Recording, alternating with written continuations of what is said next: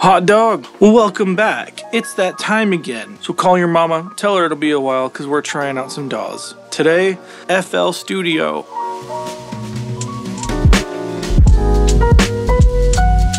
First off, let me say, I really enjoy trying out all these different DAWs. There's a different way to think about making music, and there's value to be had in letting yourself get outside that box that you're kind of in. This one's different. I don't think I've encountered a DAW like FL Studio. I've never played with it. Leading up to doing this, I didn't know I need to make sure it works and all that stuff, and I kept playing with it, and I kept playing with it, and I kept playing with it. It is a fundamentally different way to think about making music that there's no way I could be a pro on that level. So, how I'm approaching this is, can I do what I'm used to doing in Pro Tools or another DAW? Can I do that in FL Studio? For everybody out there who is a FL Studio user, the cringe is high on this one. But hear me out. I enjoy this. It is so different, but it's so lightweight. The tools that come with it are crazy powerful.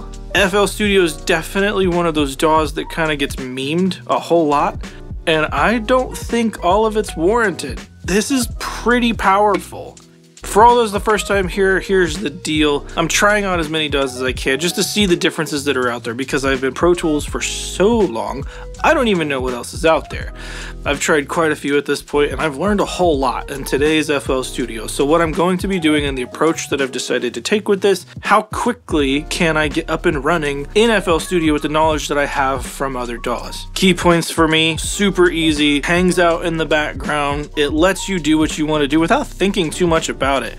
Right click, crazy powerful here. Tools are laid out in a very intuitive way. Signal flow, once you understand what they're doing, makes a whole lot of sense. A lot of sense. Bussing and auxes, if you're using a DAW for the first time, you'll get it. If you're coming from the world of outboard gear and you're used to hooking up cables, you'll get it. Every DAW has isms, and FL Studio certainly has a whole lot of isms. But once you see it and you're exposed to it and you know what they're representing or what things really mean, it's a super powerful engine to work with.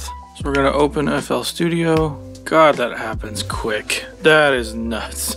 Honestly, this has been one of the ones that's requested a lot. A few people are posting, when are you gonna do FL Studio? And honestly, I haven't given it a whole lot of thought. It seems to be one of those DAWs that's memed so hard that it would be easy to overlook. When I dive in here, I find something that's so vastly different than what I'm used to that I've really had to put some thought into this. It's definitely outside of my comfort zone. So the way I'm going to use it is kind of recreating what I'm comfortable with. And I know that's not getting the fullness out of this DAW. There's so much that can happen here. It's built for almost a different type of user than what I'm used to. The playlisting and arrangement window is ridiculously powerful and does not necessarily correspond to the mixer window, how I would understand it coming from like the Pro Tools world. I think the possibilities within that are awesome. That said, I'm gonna use it in more of a way that I know, so I can kind of get the gist of this. I've come to grips with the fact that I'm not going to become a pro with this right off the bat. So if I'm approaching this like somebody looking for a DAW, can I use this the way I'm used to using other DAWs? So right off the bat here, I have my plugin window open. I've got my mixer window and my arrangement window. So let's go pull in some tracks. So we're gonna pull these into the arrangement window, and they come in like you would expect, in order, the way God intended. This is a song that I tracked probably like 9 years ago. Something that never got released. The artist was cool with me using it. But some of these techniques and recording things that I was doing 9 years ago, not necessarily things I'm employing, so I'm a little nervous to see what we hear. This looks like the BPM window, and I'm wondering if it'll change the pitch. Good, it does not change the pitch. So I know this is 112. That looks great. So one thing that I know I want to do right off the bat is to link the mixer and the arrangement window, because that's pretty much what I'm used to seeing in Pro Tools, corresponding with the mix window and the edit window. You don't have to do that here. If I wanted to, I could send all of these tracks to one track on the mixer and treat them all the same. I could send all of the drums to one. I want to be able to affect everything, so I'm going to send everything to a corresponding thing here. So let's go ahead and select everything. So track mode, audio track, insert. Okay, now we're going to go through and auto name them. And I wonder if I can just hold like Shift Option and auto name. Heck yeah, look at that. Okay, cool. Now if I pull this back, anything I have in my arrangement window here is corresponding one-to-one to a track up here in the mix window. And that's more used to what I'm seeing. Real quick, I've got my master over here, all my tracks laid out left to right from 1 to 31. And then I have my plugin selections for whatever track I have selected over here. Real quick, I'm going to get my master started so that we can monitor this and we can get it into OBS so that you can hear audio. So real quick, let's go to more plugins. We need to go to, there we go. Okay, so we have audio in OBS. That's great. So let's just start setting up the general mix bus here. I'm going to reach for things I'm familiar with, but I'm also going to try to work in some of the FL stuff here because frankly, they're pretty darn powerful. They don't necessarily cover all of the bases that I feel comfortable working with. Just giving ourselves some decent headroom here. Oops. Definitely don't want that. More plugs. I understand they want you to use the FLs too, so you got to go to like more plugs every time you want to find something. But I am finding every time I hit S, it'll start playing whatever track I have in slow motion, which is not great. That took me a long time to actually figure out. I'll go ahead and set up the end of the chain, which I know I just want like a Fab filter L2 here at the end. Let's go all around, turn no look ahead. 250-ish and reduce those transients. Let's go to a loud part here.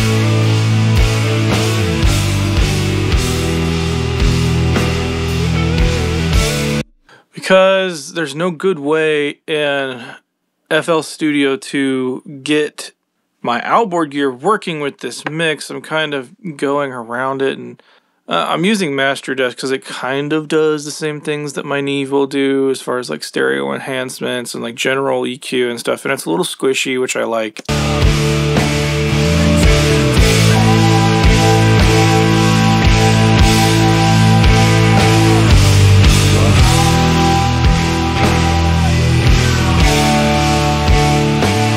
We'll leave it right there for right now. Okay. Whoops. All these buttons I'm not quite used to. So our master chain is generally set up here. So now what I want to do is start working with buses. Let's go ahead and get all of our drums, which go, looks like to 14 here. So, oh yeah, when you name something, it doesn't like that. So hold Command and drag. I'm going to go over here to like any free one. I don't care. Let's go to this one right here. Say route to this track only. So now all of my drums are going to just that track. And this track itself is going back to the master. So now that's our drum bus. And I can now move this over to the beginning of my drums if I want to. And rename this guy drum bus. And if I want, I can even change the color of all of my drums just to something generally uniform here. So now I know all those things are grouped and I can quickly see those are my drums. Acoustic, let's go ahead and change his color because I don't want to get confused here. I mean, right off the bat though, I'm liking the way this is flowing.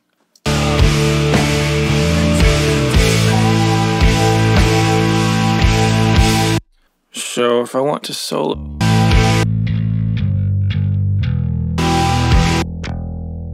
sounds like there were some issues with that bass, but let's go ahead and just treat it as if it's fine. I mean, 9 years ago, I'm gonna make mistakes.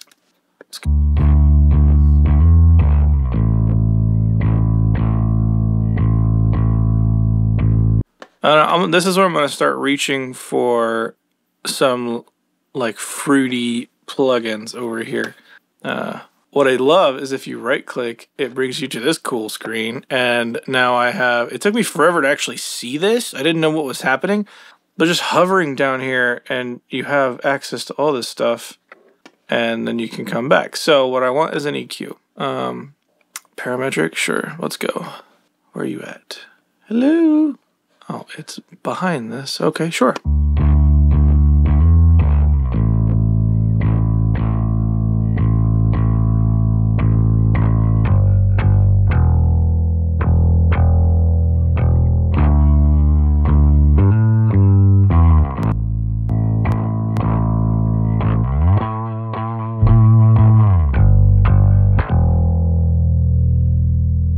I mean, generally, this stuff is so powerful, and it works exactly the way you would think. I don't have any of my Waves plugins here, I don't think. Yeah, unfortunately, like, Waves just isn't gonna work. Crap. Okay, we can deal. Because this is a situation where I would definitely reach for, like, R bass in a situation like that. So let's see if we have kind of a Fruity Loops. I keep wanting to call it Fruity Loops. It is not Fruity Loops, it is FL Studio. There's a Fruity Loops bass boost.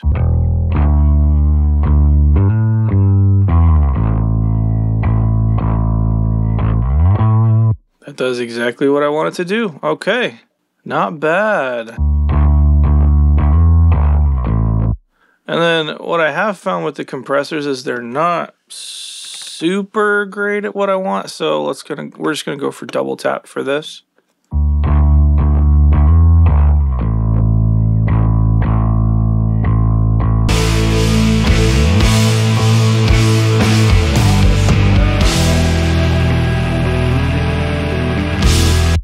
Let's real quick just go ahead and pan some of these things. Hi-hats, overhead. Okay, room, close, room hat, room ride, GJ hat. Oh, I used to do a Glenn Johns thing like all the time.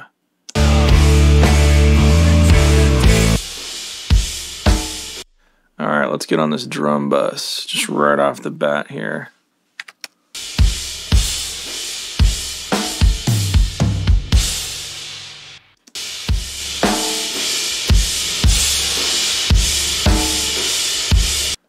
Let's see what we have as far as like gain goes. Gain. Fruity balance, fruity send, stereo enhancer, stereo shaper. What is the send? Can I use outboard gear? Oh, why did they disappear? There it is. Send to. Oh, okay. But actually, I could use this. So if I send this to like 35. Wait, what?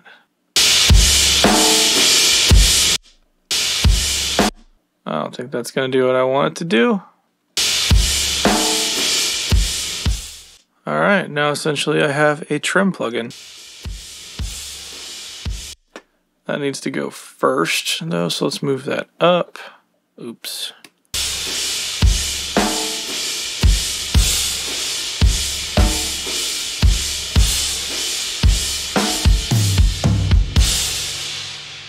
Sound goodizer. I mean, I'm wanting to just like obliterate the snare bottom, so let's see.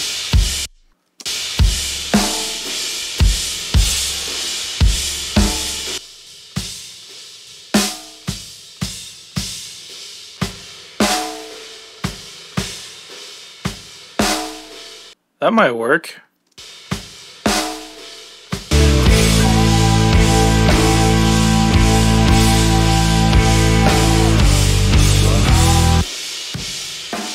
This room close is awful. Sounds awesome though.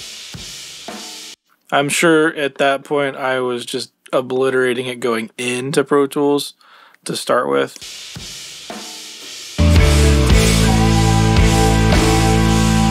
This room far is something pretty cool. So I have a vestibule here at the studio, and before I expanded, there was a tile room out front where I put a mic, and it's still there. But that room is it's huge, tiled, tall ceilings, and it sounds nasty. So it was a really cool reverb chamber. So I would love to compress the snot out of that. Oh geez, I lost my windows. View, channel track. No, that's not what I want. View, mixer. Hey, okay, we're back. Whew. The escape key is powerful here. Dynamics, limiter, compressor, soft clipper, Maximus, transient processor.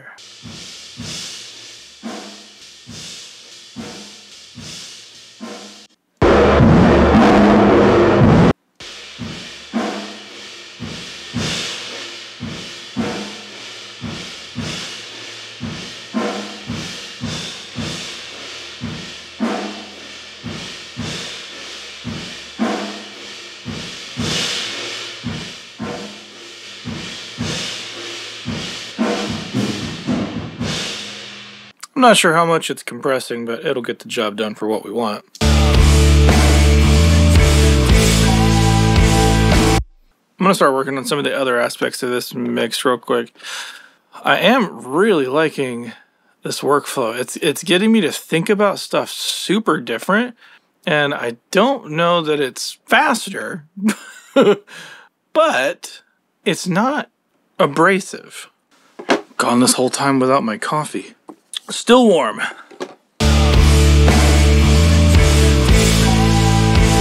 So now these are going to be my chorus vocals. Make it an obnoxious color so I don't lose it.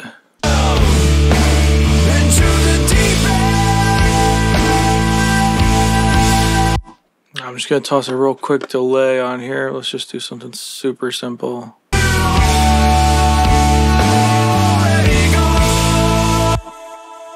Sounds like there's something weird with the detector not... It's like it's not hearing it and treating the left and right the same. So let's test this theory here.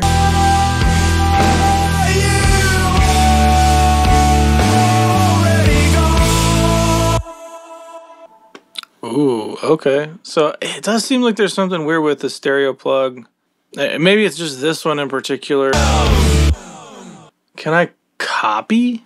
Save preset as. So what if I just want like vocal comp? I don't know. So then if I come over here, can I use my preset? Huh. Nope. I'm sure there's a way to do it, but it's not quickly findable. So I guess I'm just gonna copy all these over. All around. What's so different from me? The others seem to make it out. I'm in a place that most call a wreck. You know what? We're treating all these the same, so we can just send them basically through a vocal bus. So let's just do this. All around. What's so different from me? The others seem to make it out. I'm in a place that most call a wreck. What's so different from me? The others seem to make it out of here. Such a cool song. So I know I want to send these guitars. Oops, not that. I want to send all these guitars to a bus here. Place of agony, and I break down and cry. Aim to make it out of here. I did this in the wrong order, so oh jeez, I don't want to compress the reverb. All around. What's so different from me? I do feel kind of naked here because I can't use my Waves plugins that I would normally use on guitar. And I'm realizing now how much I rely on Renaissance Axe for guitars. It's just always good. I don't know. Let's play with this, I guess. It is easy to accidentally put a plug on the wrong track. I am finding that. I mean, you can easily turn it off, but... Did I just do it again? Okay, here we go.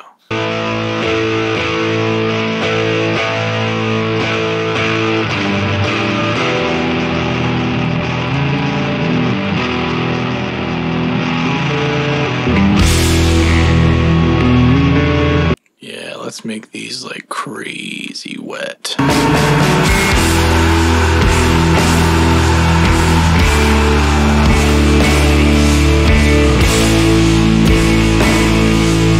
this is where I want to try something here.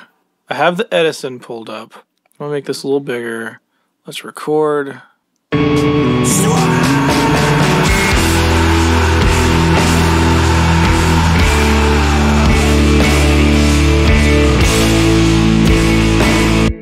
Okay.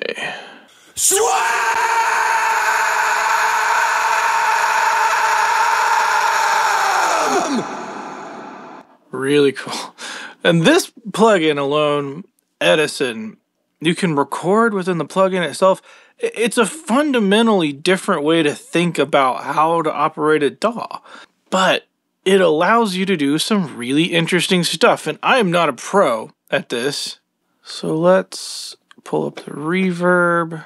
Let's get just a ton of wet here. Let's do that one more time. I need to turn it down a little bit. Cool. Okay, so that's pretty close. But first, let's do something. There we go. We're going to reverse it. Now let's pull up our reverb process.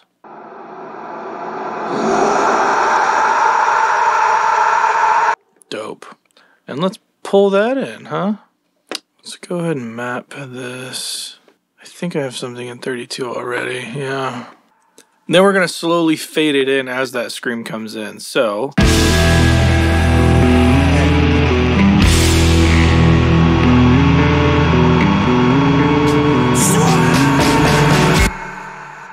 little more.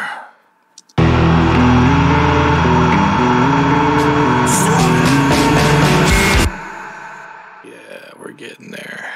So many interesting things you can do here, and it's powerful. It's a fundamentally different way to work, and I'm not a pro at this by any means. And I want to give this another try. I've recreated a workflow that I'm familiar with, but I would love to use this for the full power that it has. Like this arrangement window, there's a whole lot of stuff you can do in here that's like completely separate from thinking about this as like a linear DAW. And I'm not sure I totally have my head wrapped around it because that's never how I've worked. That said, if I don't have much editing to do, as far as like lining up drums, stuff like that, this is powerful. And it's crazy lightweight on the system itself.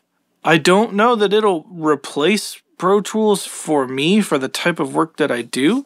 That said, I'm really intrigued to work at this from an arrangement standpoint, and I would love to use it as a songwriting tool. I kind of want to figure that out, and because there's so much here that I've barely touched on, and I've kind of bent it into what I need to do to make it work. But that said, if it can also do this, and it has all this other side of things, like, it's pretty powerful.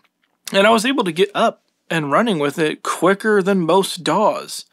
It's pretty intuitive, and the tools that are here for you are flexible and useful. They're definitely tilted for someone programming things a little more. I do see like a lack of like a useful compressor where you can see the gain reduction happening, just something super simple.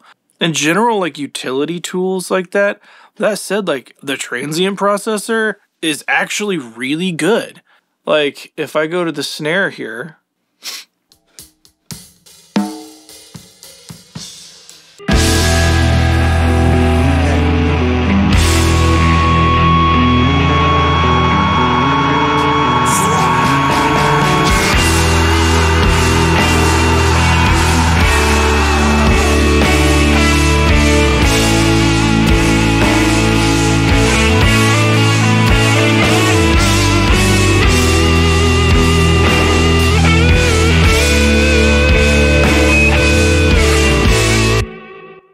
I absolutely love having an EQ right here, having a blend of every plugin right here so you can quickly do parallel processing right there. I mean, it's pretty well thought out.